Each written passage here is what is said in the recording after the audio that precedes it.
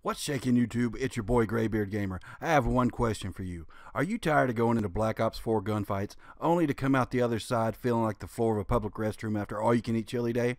I was too, but I made some changes. And in this video today, I'm going to share those with you and give you 4 tips that are going to help you improve your gameplay and level the battlefield. Right after this.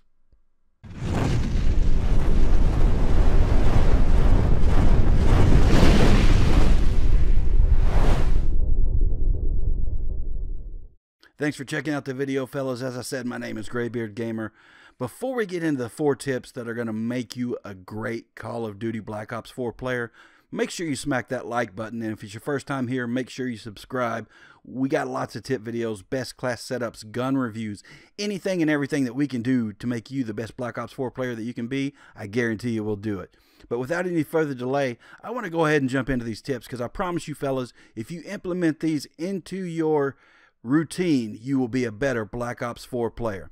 The first thing I want to talk about, it's actually the 4 Ps. It sounds kind of ridiculous. I noticed that as I was writing this stuff down. But anyway, the first one is positioning. You want to position yourself to where you have an advantage in a gunfight. You want to be behind cover or higher than your enemy. It sounds like it's simple and rudimentary, but when you get in a gunfight, sometimes you lose focus because you're strafing back and forth and you'll pull yourself out from behind cover. Be conscious of where the cover's at and stay close to it. One of the main reasons for this is because you're going to have options if you do this. If you feel like the gunfight is getting out of control or you're not going to win that gunfight, it gives you the ability to retreat behind that cover, heal yourself a little bit, and then re-engage your enemy or retreat altogether. This will give you an advantage in every gunfight if you plan this way. And also, make sure you know the rush routes for the game type that you're playing. Whether it be domination or safeguard or whatever it is, be familiar with the rush routes. That way you're prepared and you know most of the time where the enemies are going to be coming from. The second tip is pace. You need to play at a pace that is comfortable for you.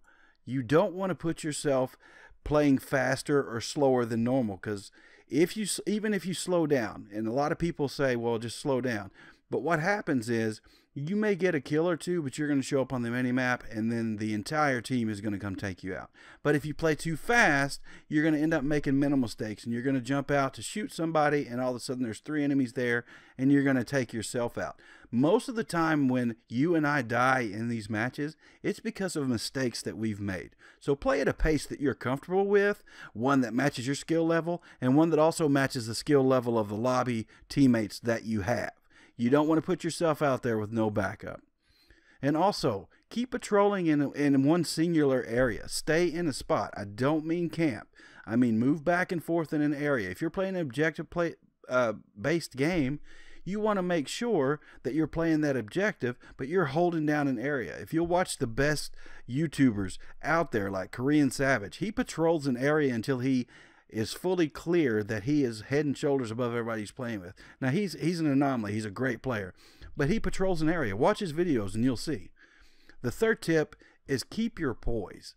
This is what's going to cause you to lose most of your gunfights. You're going to get in a gunfight, either the enemy is surprising you or they're landing shots and you're landing shots and you just don't have a good feel for it and you're going to panic a little bit. And what's going to happen is your hands are going to tense up. And when your hands tense up, your thumbs are going to tense up. And that's going to cause you to lose your aim. You're going to start missing shots and your enemy is going to take you out. Relax. It's a gunfight. You've been in thousands of these. So keep loose and win that gunfight. And the 4th tip should go without saying, fellas, but it doesn't. You need to practice. And believe it or not, just playing Black Ops 4 is not good enough. You have to play each match with the intention of improving your game. So when you go into a match, have a goal in mind. I want to have X amount of kills. I want to only have X amount of deaths. Or I want to have whatever KD ratio. If you go in with this mindset, it's also going to help you control your pace of play. You're going to play smarter, you're going to get more kills, you're going to die less, you're going to cycle your kill streaks, and you're going to have some big gameplays.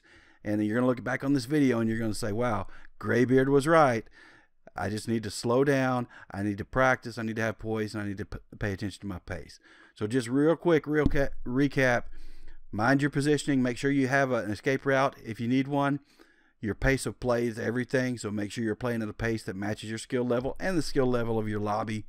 Keep your poise in those one-on-one gunfights and practice, practice, practice. It's going to make the difference, fellas. Go in trying to improve every single match, have a goal in mind, and achieve that goal. Anyway, fellas, we're coming down to the end of the video. I appreciate your support. Thanks for watching. If you're watching this far, make sure you smack that like button. Subscribe if it's your first time here. My name is Graybeard Gamer, and I'm out.